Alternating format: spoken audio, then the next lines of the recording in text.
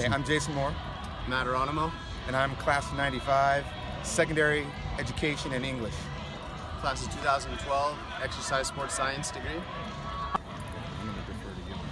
Yeah, definitely. Coming from a community college and transferring to a nice university such as Concordia was quite a change up. Definitely a professional environment here. The coaching staff's great.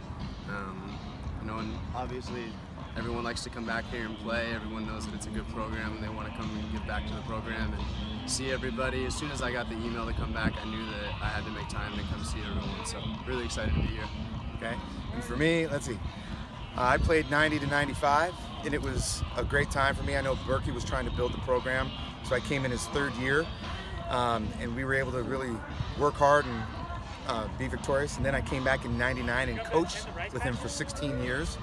And so that was a lot of fun to coach with him and be here and just see the development of the program and guys like Matt and all the other guys that'll be here today. And for me, this is a special day because it culminates in, for me, over 20 years of work, but for Berkey, 30 years of work.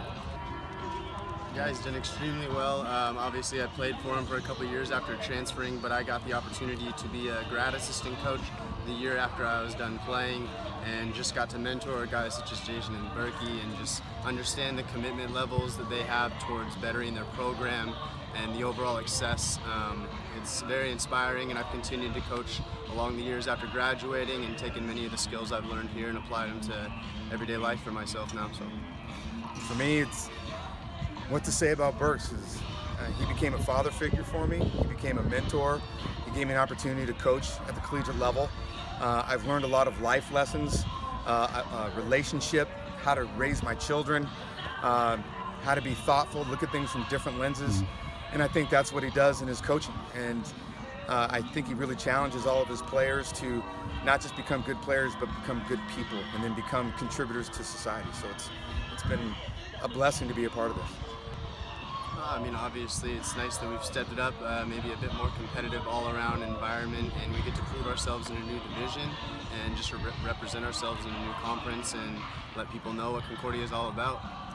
Yeah, I think it's, when I look at the growth, having been when we were still going to the National Christian College Athletic Association way back when, and then into the NAI and being successful there, I think it's the natural progression. I think that's what the sites have always been, to raise levels and to challenge ourselves to be a better university, a better athletic program. And this is exciting for me because I think this is the work of so many people.